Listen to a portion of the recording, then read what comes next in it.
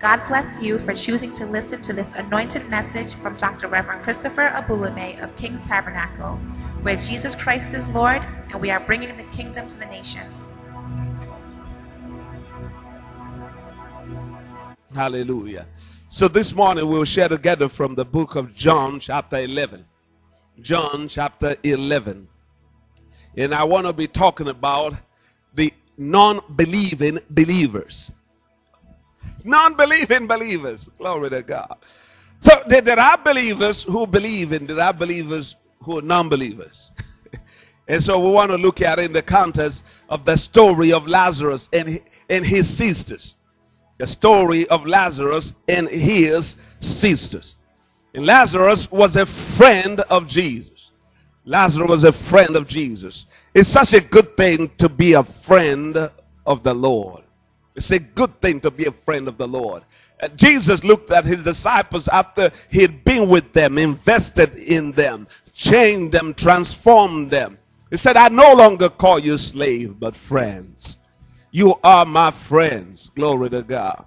Not only that he called them his friends, he said they were his brothers. They were his brothers. Those who do the will of the Lord, they are my brothers and my sisters. He drew them into his space. He opened up himself to them that they can explore him. Glory to God. It's such a beauty to be able to come into God's Son's presence and feel his awesome power. You cannot but stand in awe when you are in the presence of Jesus and you feel him around you, the energy that comes out of his presence and his glory. And so Jesus calls us friends. We can come into his space and explore him. Glory to God. And so Lazarus was one of those friends of Jesus. And Jesus went all over the place preaching the word of God. But he had no home, no place of his own, a place he called his. But he had folks whenever he was in town. Jesus will lodge him there and they'll take care of him. And not just him and his disciples. 12 men. Imagine if I come to your house with 12 men. And some of you are going to say, well, Pastor, I don't know if I can take care of you all. But that's how much love that Jesus had with those who cherish him and appreciate him. See, what I don't appreciate, I lose. When I don't appreciate something, I lose it. Because it does not matter to me. But these folks, they love and appreciated Jesus and his disciples. And Lazarus' home was always open to Christ and his disciples each time they came by Bethany. And so that friendship that they have developed over time. See, you can, God is faithful. God is good. God answers all prayer. But I believe that God is better served when I have served him for some time before I bring my request to him. So God is not just an object to me that I approach every time I have problem, every time I need something. What about when I don't need nothing? What about if I just come to God's presence and just lay myself and say, God, I came here to worship you and to bless you. Not to ask of you anything, but just to bless you. Now think about it. If you have somebody who always calls you, maybe even if it's your son, your daughter, each time you get that phone call is, Dad, I need something. Each time. Or a friend of yours, each time you come around, I need help. Never checks on you. Never just call you out of the blues and say, well, I just called to say I love you. I just called to say hello. I just called to check on how you're doing. I just called to see if I can be of help to you today. Let me know if you need anything. Now think about it. When that person calls later on and say, I need something, think about how you will feel to help that individual compared to somebody who every time you see that phone call is asking for help. Every time. And that's how sometimes we treat God. Each time we talk to God, it's only when we need him to help us. No conversation, no time of fellowship, no time to say, God, I just want to bless your name. I just want to worship you. I just want to praise you. I just want to take this time to give you glory and honor and praise.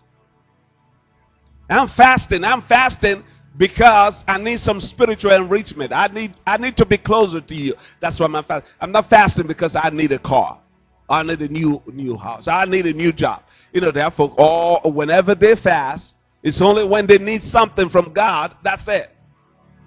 Not fasting to be closer to God. No. Only when because we've been taught that way. That God is like an ATM machine. All we need to do is just go in there to draw out. Even the ATM machine, you got to have something in there. You got to invest something in there. You got to put something in there to get something out. And so Lazarus shows us an example here. A friend of Christ when he needed nothing. And every time Jesus came, he brought all of his men. And some of the folk came with him and joined in the party, and Lazarus took care of them. And now Lazarus is sick. Lazarus is sick and dying. Glory to God. And so something began to happen as Lazarus took ill. And again, it shows to us a lesson here that just the fact that we're Christian doesn't mean that we're insulated from the troubles of this world. Yeah, and that's a misunderstanding of most Christians, that when they're going through tough times, not knowing that tough times don't last, and they question God and query God. And folk who are mad at God because they think that this life is smooth sail. There'll never be bumps on the road. It's going to be smooth sail. And so when it is bumpy, and you see folk who say, God, where are you? You've left me. I don't want to serve you no more. And some stay out. And there are others who backslided, just left, say, well, I don't want to do this because he did not help me when I needed him. Glory to God. But our understanding should be the God, regardless of the circumstance and situation that I find myself, that he knows better than I. And he's working through that situation to see that the best comes out of it. I should trust God enough to know that. So Lazarus is a friend of Jesus, and then now he is sick. And his sickness was not just a headache that you take some Tylenol, you'll be all right. It was a very serious sickness. And Jesus confirmed it. It was sickness unto death. So an assignment has already been placed on this man, a friend of Christ. You know how we question folks, say, well, he go to church every day, and look at him, he's going through all kind of issues in his life. Lack of understanding. That's why fellow Christians will criticize other Christians who are going through some tough situations in their life. And sometimes we will say that they must be committing sins. That's why God is punishing them. God doesn't punish people with hardship. His children with hardship. He doesn't have to do that. Except when we walk away from him and he wants to get our attention because he's been trying to talk to us all the while and we're not listening. And he will allow certain wild wind to come in our lives so we can run back to him. Yeah, he'll do that. That's what the children of Israel. A lot of time he had to put them in line by letting them go through certain things in life. But it is not punishment. It is to build me and make me better, not bitter. But you have folks who are bitter in their mind. And there are folks who show up in church and they're bitter in their spirit. Against who? Against God. Against God. How can I fight against God? Glory to God. How can I? Why should I? And so Lazarus now is sick unto death. And he is going to die. And he's a friend of God. He's going to die. Friend of God going to die. But Jesus, he's going to do something about it. And that's the thing about God. It doesn't matter how worse that situation is. Ultimately, he's going to do something for me. My life can be in a mess right now. But that's not the end of it. Because at the end of the day, Jehovah is going to show himself mighty. And the glory will be his. Lazarus will die. And Lazarus is a friend of Jesus. But he had some unbelieving believers in his life. And we're going to find out right now in the Word of God. John's Gospel chapter 11. John's Gospel chapter 11.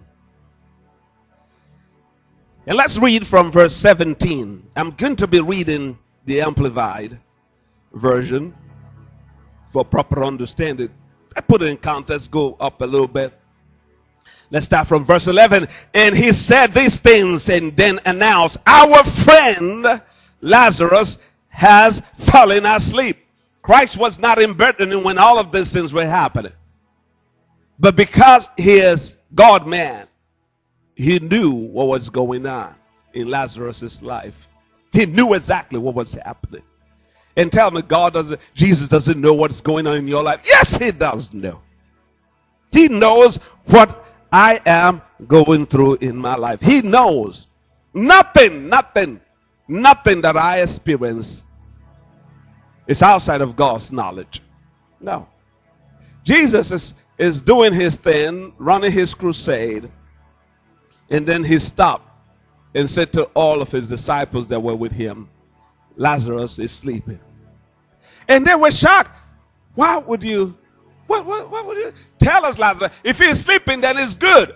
It's good. Let him take some rest so he'll feel better. And then Jesus looked at them. He said, no. He said, no, guys. No. He said, Lazarus is dead. Lazarus is dead. Now, verse 12.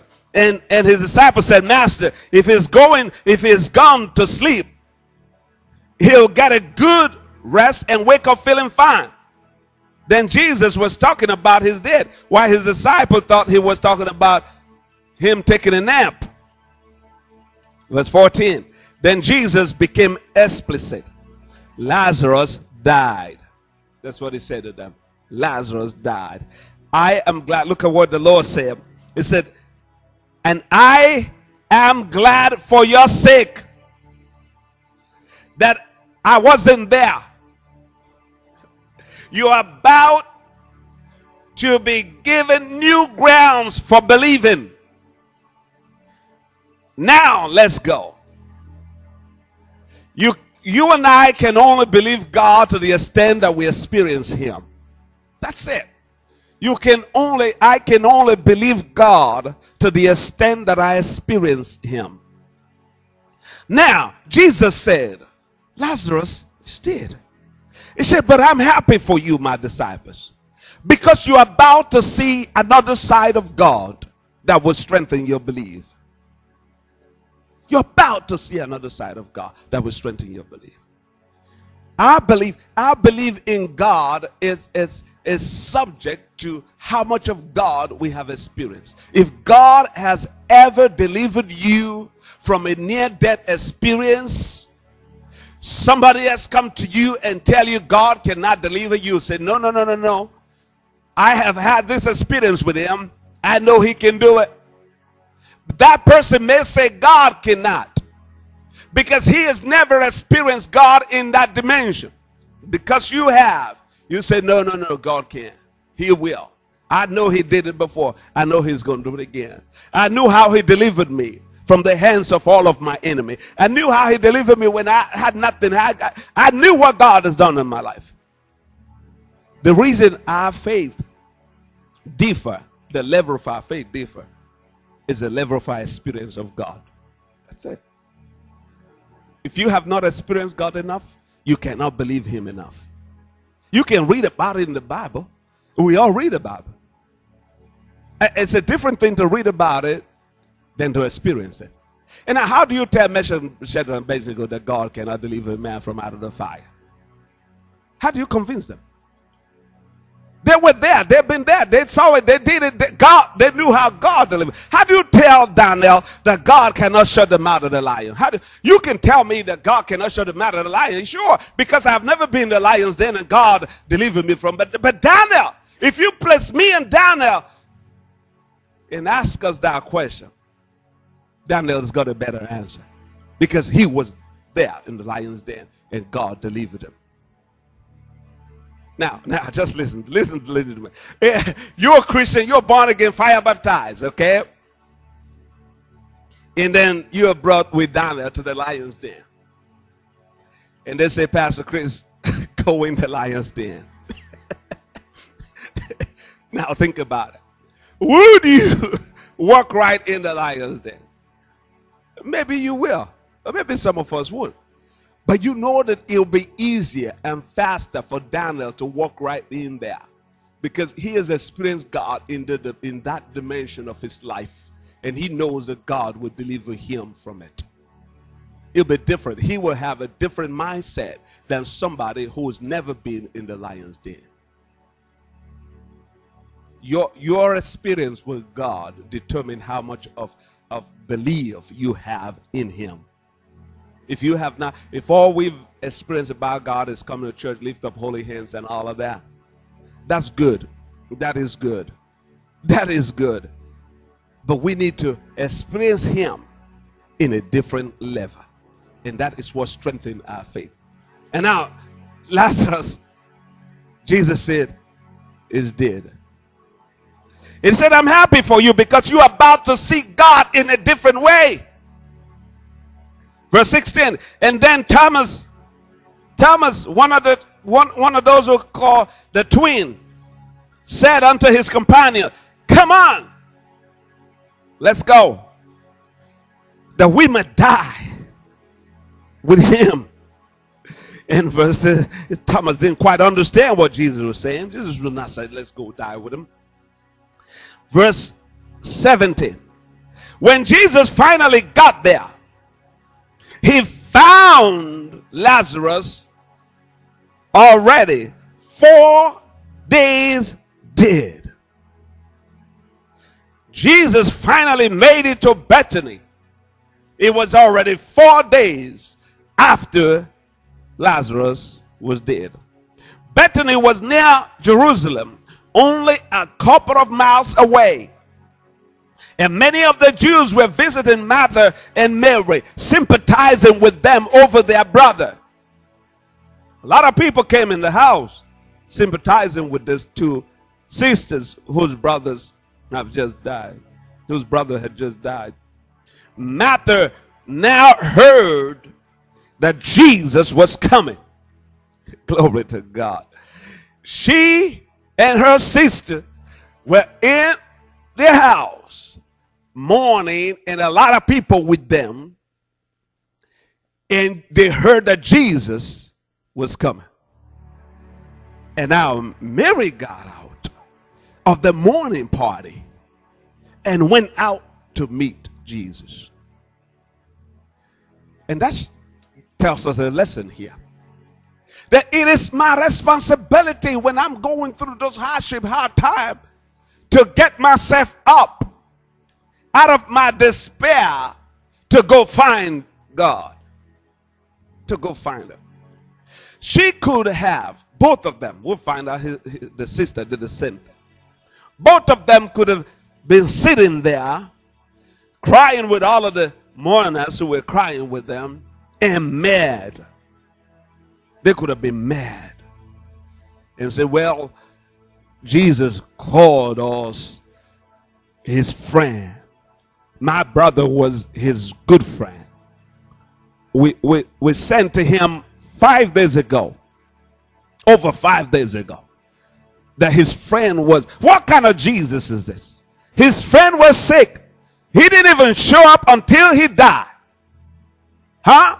What kind of Jesus is this? They could have had that attitude, but they refused to. because that was not going to help them. And think about how many of us do that. Just like, yeah, this crap. Stay home. What kind of pastor is that? What kind of church is that? What kind of Christians they call themselves? What kind of God we serve? Huh? They say he's a good God, but I don't see his goodness in my life.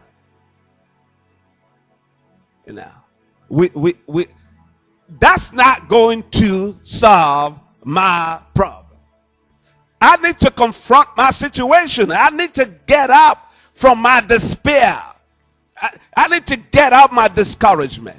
Can't bring God into despair because he does not speak that language. He cannot meet me in my depression because that's not the place that God dwells in. He doesn't flourish in places like that. No, he'll be there and say, until you get out of your depression, I'm going to be here waiting for you. Because I don't speak that language. I speak the language of faith. I speak the language of somebody who's willing to say, no, I don't belong in despair and depression. I'm willing to break the cycle and get out of there and go find my God. Go into my secret place, into my closet. I want to go find my God. And she got up. She ran to meet Jesus as she heard that Jesus was coming. And now this is what she said.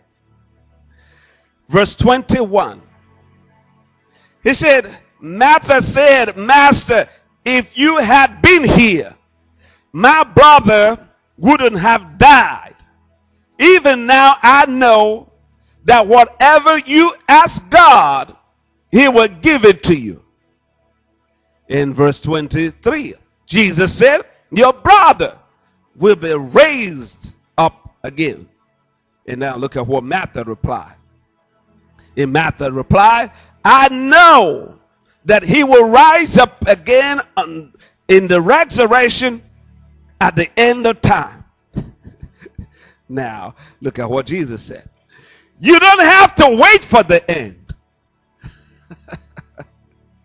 You don't have to wait for the end. I am right now, resurrection and life. One who believes in me, even though he or she dies, will live. And everyone who lives believing in me does not ultimately die alone. Do you believe this? Yes, Master. All along, I have believed that you are the Messiah, the Son of God who've come into this world. And after saying this, she went to her sister Mary and whispered into her ear, the teacher is here. He's asking of you. The moment she heard that, she jumped up and ran to him. Jesus had not yet entered the town, but was still at the place where Martha had met him. When her sympathizer Jewish friends saw Mary run up, they followed her thinking she was on her way to the tomb to weep there. Mary came to where Jesus was waiting and fell at his feet saying, Master, same thing. If only you had been here, my brother would not have died. When Jesus saw her sobbing and the Jews were with her sobbing, deep anger welled up within him. He said, where did you put him? Master, come and see. They said. Now Jesus wept. The Jews said, look how deeply he loved him. And others said, well, if he loved him so much, why didn't he do something to keep him from dying? After all, he opened the eye of the blind man. And the Bible said then Jesus anger again welled up within him. Arrived at the tomb. It was a simple cave in the hillside with a slab of stone laid against it. Jesus said, remove the stone.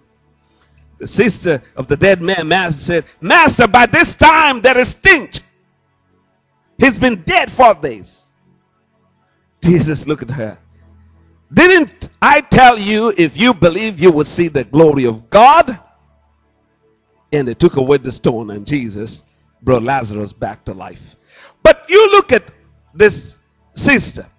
You remember what she said to Jesus. She said, whatever you ask the Lord, whatever you ask the Lord, I said, I believe that whatever you ask God, God is going to answer you. That's what Martha said to Jesus. But now Jesus said, when she got to the tomb and said, we're going to raise Lazarus from the, they said, no, you can't do that. He's been 4 days died. He's dead 4 days. They'll be stinged now. How does that connect? If I say, Jesus, everything you say, you ask God, God's going to do it, and Jesus is coming to ask something from God, and you say, no, Jesus, don't do it, because it's 4 days. What does it matter if it's 10 days? It only showed that they didn't believe that Jesus could raise the dead. But they believed he could open the blind eye, the eye of the blind. They believed that because they saw that. They've never seen Jesus raise the dead that was 4 days dead. So their belief was only contingent or tied to everything that they had seen. If Lazarus was blind, they would be okay because they knew that Jesus had healed the blind man, that Jesus was going to heal Lazarus. But now because it's dead 4 days, they said, no, it's not going to happen. No. We don't believe that Jesus can do that. So they were believers, but they were also non-believing believers. Let's just think about it. And that's the same as our reason. That most of us have become non-believing believers. Because we have cornered God to a place in our mind where we last met him. The last miracle that he did. That is where we've cornered God in our mind. He put food on my table. Yes, I know he can put food on my table, but I don't believe that he can create a miracle of food and bring manna out of heaven because I've never seen him in that light.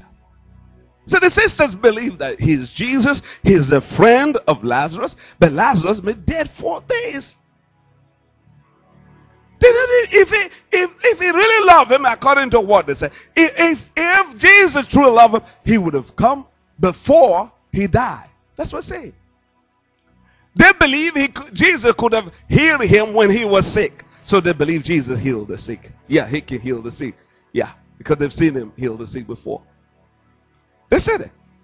Had you been here, our brother would not have died. That's what they say. If you had been here 4 days ago, he would not have died. But because you came 4 days later, he's dead. There's nothing you can do about it. But Jesus surprised them. and when he told them, remove the slab, I don't believe that they believed that Lazarus was coming out of the dead because of their statements. Remove the slab. They said, no, it is stinking now. There'll be stench out of this. Why do we need to remove the slab? There'll be stench coming out of this. But Jesus said, remove it. And Jesus prayed to the Father in the presence of them all. And Lazarus came out of the grave and he was alive again. And now from that moment on, something else happened in the life of the disciples, Martha and Mary. Now they believe that Jesus can raise the dead. And I like what Jesus said to her. When Jesus said, you know, I told you that I am the resurrection and the life, that whoever believes me will not die, but on the resurrection day. And he said, and they said, yes, we believe that there's a resurrection at the end time. And Jesus said, you don't need to wait to the end time for this case. You don't need to. It means that I am waiting and not getting miracles and solution to my problems because I have confined that problem or the solution to that problem to a distance in the future. I've confined it to a distance in the future. And so I'm dealing with it now when I don't have to. So Jesus said, you don't have to wait till the end. You can have it now if you believe. You can have it now if you believe. So my belief is really what matters to my miracle.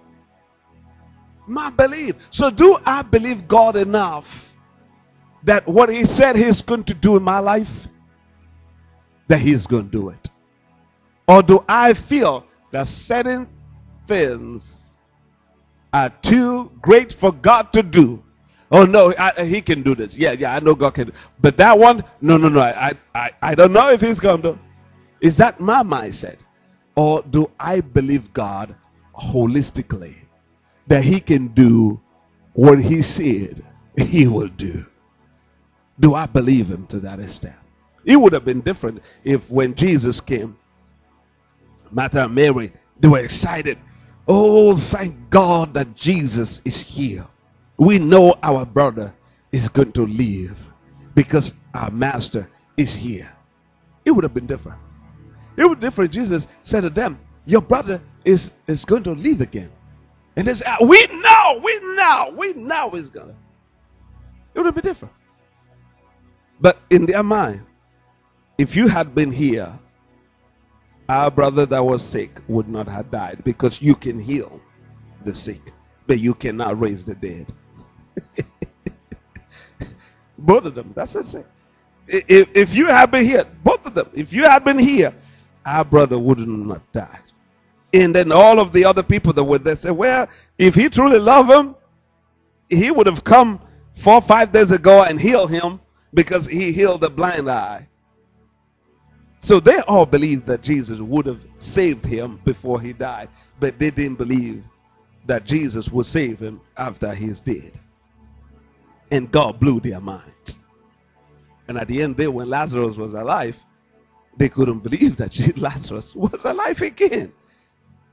And the news went all over the place that Jesus has raised Lazarus from the dead. And I'm here to tell us today, nothing is impossible for God to do. Nothing is impossible for God to do. And the reason we feel that the impossibility is impossible for God to do is because we do not believe him enough that those things that we think are impossible are truly and indeed possible. You see, Jesus was not panicking. Right? He was not. When they told him Lazarus was sick, Jesus took his time.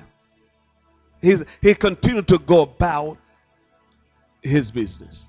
And I think about how much we panic when things happen. Unexpected situation happen. We panic. But Jesus believed God and believed in the power of God, that regardless of the outcome of that event, the best is still going to come out of it. So he was not panicking. He continued to preach the word, continued to travel from one place to the other until he stopped and said, folk, Lazarus is sleeping. Disciples said, yeah, if he's sleeping, that's a good thing. He can get some rest and get better. He said, no, I mean he's dead. And the disciples were probably crying and said, oh my God, Lazarus, our friend, he took care of us. And they began to eulogize Lazarus. But Jesus said, let's go wake him up. You know, sometimes Jesus has a sense of humor. Let's go wake him up. And the disciples probably mesmerized. Said, go wake him up. He's dead. Go wake him up. He's dead. But let's go wake him up. And he did wake Lazarus from the dead, because he has the power over everything from the beginning to the end of life. It's power over it. And so whatever is going on in my own personal life today, I want to submit it to God and say, God, I trust you enough that you will work it out. It don't matter if he's dead. It don't matter. If that thing is dead, it don't matter. If he can do it the first day, he can do it the 100th day. The power doesn't change, doesn't diminish. Time does not diminish the power of God. Jesus the same yesterday, he's the same today, he's the same forever. That's it. That he came late did not mean that the situation was not going to be resolved. It mean that everybody thought he came late, but no. So you're all going to see today. If we just lay hand on the sick and the sick recover, that won't make much to you because we've done that many times. But a 4-day corpse, we're going to bring it out. Glory to God. And that is really going to bring glory to heaven. You know, I say this, the more the problem, the greater the testimony. Yeah, if I come here and testify to you, well, I applied to a job, I got a job. Everybody gets a job, right? Everybody got a job. That's common. But if I say, you can't believe this, my hand was literally cut off. I mean, literally cut off. And there was blood everywhere. And somehow I took that and put it back, and it came back together. That's different. Because that's not common. That is different. That's what I'm talking about. Raising Lazarus was a different dimension of miracle. And everybody who saw it on that day, their lives will never be the same again. Now put yourself back in that space. Like you were there on that day. One of the disciples. And you saw that in the spirit. That it truly happened. It will cement your faith. Lift up your hand, just bless the Lord. Lift up your hand, just bless him. Tell him, God, I thank you. I thank you. Help my unbelief, oh God. I don't want to be a non-believing believer. From this day, I want to be a non-believer. I want to be a believer in Christ. I want to be a believer in Christ. That the first day, I still believe the second day and to the fourth day. The same belief that I had the first day, I have it the fourth day. Don't matter if he is stinking, whatever it is, dead in the tomb. I know that Jesus can bring him back to life. I don't want to be a non-believing believer. I want to believe God for all things. I want to believe God for all things. Now talk to God about that miracle. That thing that you thought, no, God can't. I've never seen it done before. And that's exactly what God wants to do, because you have never seen it done before. And God wants to show to me and you that he can do anything. He can do anything, for with God nothing shall be impossible. Nothing shall be impossible. Don't do like Martha and Mary. If you had been here, my brother wouldn't have died. What doesn't matter to Jesus if he was there or he was not there the fourth of the first, second, third day? No. It didn't matter. Because he got it all. He got it all. He got it all. Glory to God. Just tell him, God, this is that miracle that I need from you. You who brought Lazarus from the dead 4 days in the tomb. Lord, there's nothing you cannot do. You will bring me out of the situation in the name of Jesus. Yes, Lord. Yes, Lord. Yes, Lord. Yes, Lord. Yes, Lord. Hallelujah. Glory to Jesus. My God, my God. Oh, yes. We're just about done. Just about done. One more minute. One more minute. Just talk to God. One more minute. Glory to Jesus. Thank you, Father. Thank you, Father. Thank you, Father. Thank you, Father. Thank you, Jesus. Thank you, Holy Spirit. Yes, oh God, we praise you now. We praise you now. We praise you now. Hallelujah. Thank you, God. Thank you, Father. Blessed Redeemer, Savior and friend, we give you praise now. Thank you for the mighty things that you're doing. Thank you for the mighty things that you're doing in our lives. And God, thank you for your hand of miracle that's going to work out again the goodness of God in our lives. In the name of Jesus. In the name of Jesus. Thank you, O God. Thank you, O God. Thank you, O God. Hallelujah. In Jesus' name we pray. Amen. Father, we thank you right now. We give you praise and glory. Thank you for every one of us that's here this day, God. And Lord, we look up to you for a miracle in our lives. Jehovah, you did this great miracle. You raised Lazarus back from the dead after 4 days in the tomb. God, with you nothing shall be impossible. We bring before you all of our impossibility, what we cannot do, but God, we believe that you can do it. And Father, we just ask your mercy right now, because you're the same yesterday, today, and forever. You did it before, you can do it again, and you will do it again. Lord, give us a testimony of our lives in the name of Jesus. Father, we thank you right now. We give you glory and honor, for in Jesus' mighty name we pray. Amen, amen, and a mighty big amen. God. If you have been blessed by this message or have a prayer request, we would like to hear about it. Please call us at 401-954-6188 or visit our website at www.kingstabernacle.org. You are also welcome to join us on Sundays for services beginning at 8:30, 10 a.m., or 6 p.m., and for Wednesday Bible studies at 7 p.m. We are located at 500 Greenville Avenue in Johnston, Rhode Island. Please remember that you are always welcome at King's Tabernacle, where Jesus Christ is Lord, and we are bringing the kingdom to the nations.